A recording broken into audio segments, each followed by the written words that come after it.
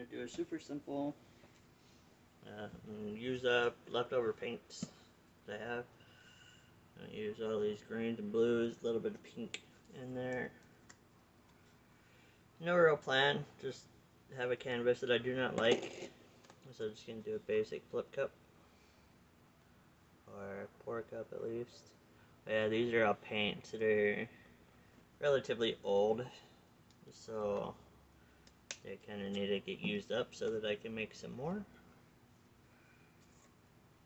So I figured I would do one. I did one the other day that I really liked. I'll show you that here in just a second. And super easy way. All this paint is mixed. 2 parts Floetrol, American Floetrol, 1 part paint. No water, none of that. So it's a very, very easy recipe for all of it.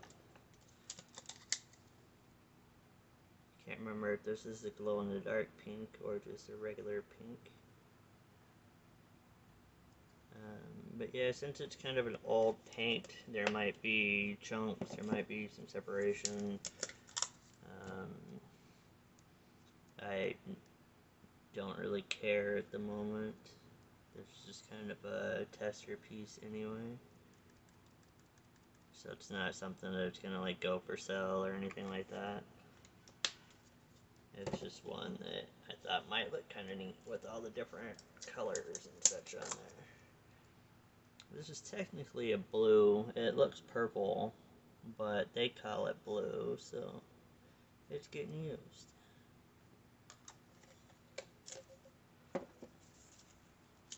Most of these paints, I can't remember when I mixed them up. So, like that one's too thick. It's kind of all evaporated and there's not really much left in it.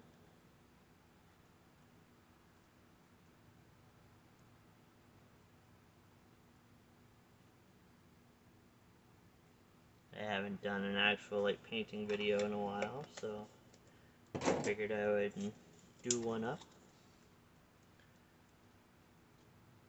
I'm gonna be painting anyway, so figured may as well. There's a little bit more pink on there. See, I'm very bad about labeling all of my stuff. This pink is chunky.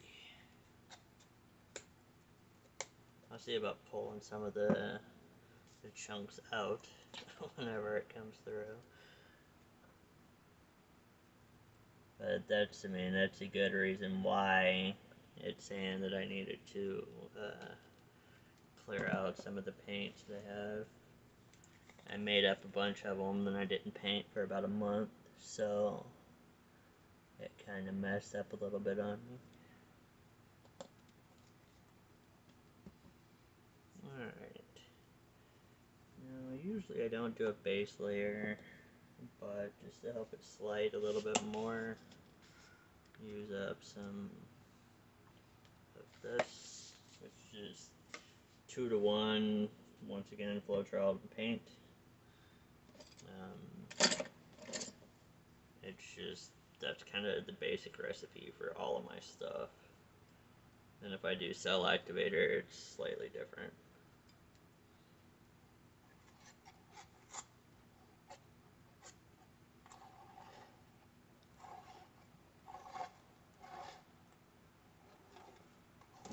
I'm not really trying to cover any of it. I'm just trying to make it where the paint will slide a little bit smoother whenever I spin it.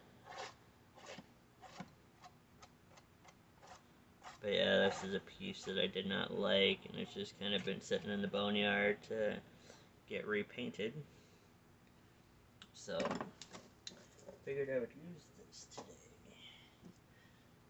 Move all this stuff so it doesn't get paint all over it. You see, this right here is the one that I did last. What's neat about it is it has a completely different look whenever it shimmers, or whenever you turn it a little bit.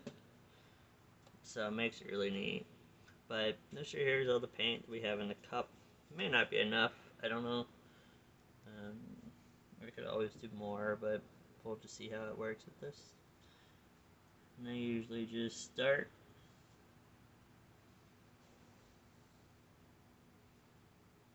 And just kind of move it around the canvas.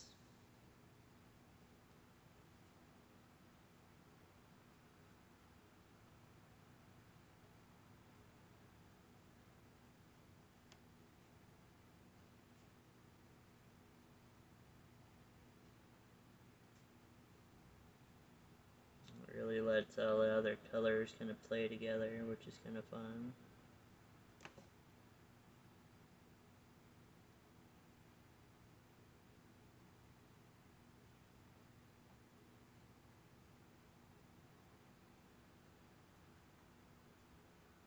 One of the aforementioned chunks in it right there.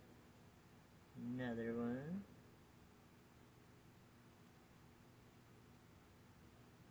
The hardest on these canvases are the corners, because clearly with it being rounded, the corners are a little bit more tricky to get all the paint out there. That's why I kind of hope that the little thin base layer would actually work.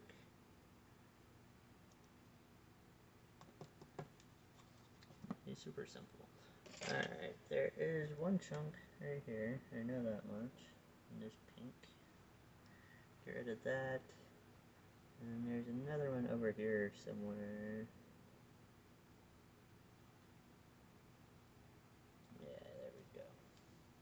There's probably more, but I don't know. We'll see. And so this is mainly just kind of a concept anyway. There's just tilting some of the paint just to kind of make it go back towards the edges a little bit.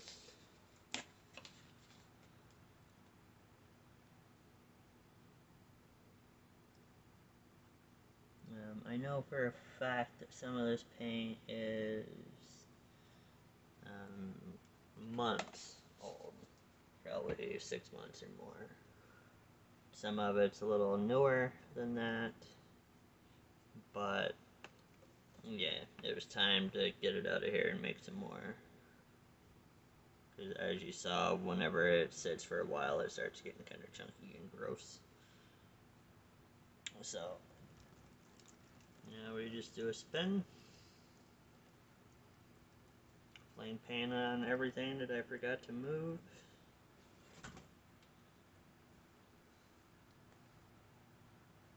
And we'll see here in just a second how, like you could tell from the spin that at least one of the corners is still not okay. But see, it's kind of hard, so I try to go underneath and grab the spinner itself. Not too bad. Let me give it another little spin just to try to get the rest of it out.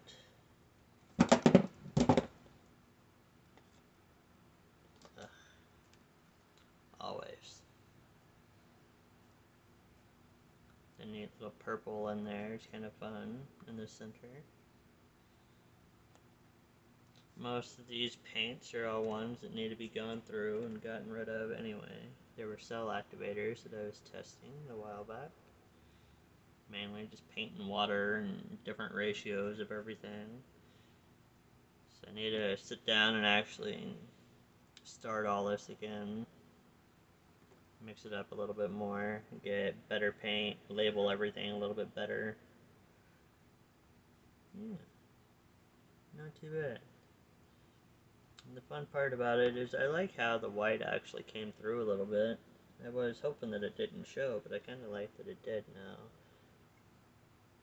I'll clear out some of the paints on the dripping paint. Alright. And normally, during this, I just take my little torch, just give it a quick little once over. Don't stay in the spot too long, because if you do, it'll burn the paint and make it kind of crazy that way. Let's see. I'll pause you for a second and then move you closer. Alright, this is a more close-up view of it all.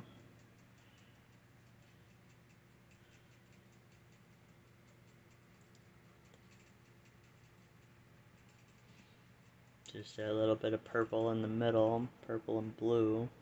They say it's blue, but it sure looks purple to me. It's this blue flash. So, with the lights on, it'll give a completely different little shimmer. I'll try to take a picture whenever it's dry, but I'll probably upload this video beforehand. So, thank you so much for watching. Check out my other ones. If y'all are struggling with the bloom, on my homepage I've got a bloom painting that I show you how to do it with just a little bit of American Floetrol and paint. And cell activator is just paint and water. So I show you step by step how to do it. So y'all have a wonderful day, and I'll catch you next time.